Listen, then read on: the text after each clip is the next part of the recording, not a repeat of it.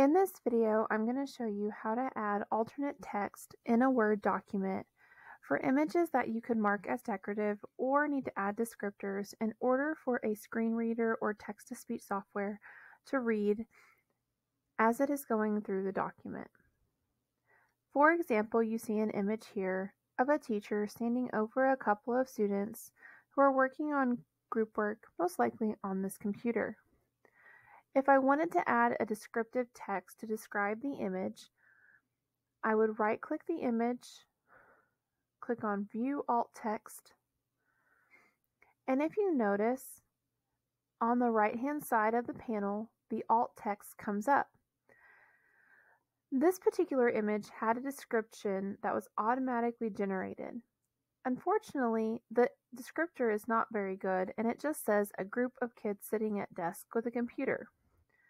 While this is somewhat accurate, we could be more specific by stating a group of upper elementary kids sitting at desks with a computer and a teacher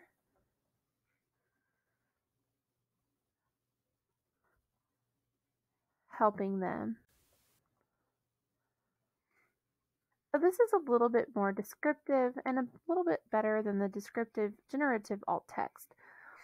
While generative alt text is helpful, sometimes it's always good to check those to make sure that they are accurate.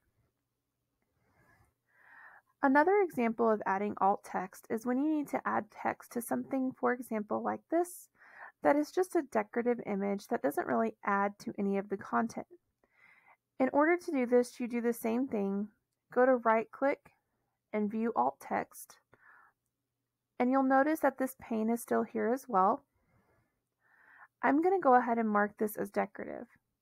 I can also unmark it as decorative and give it a descriptor, but I'm going to go ahead and leave it as decorative. If you have any questions about adding alternate text, or if you're not sure if you got all of the images in your document, you can go to the Accessibility tab by clicking on Review and checking for accessibility.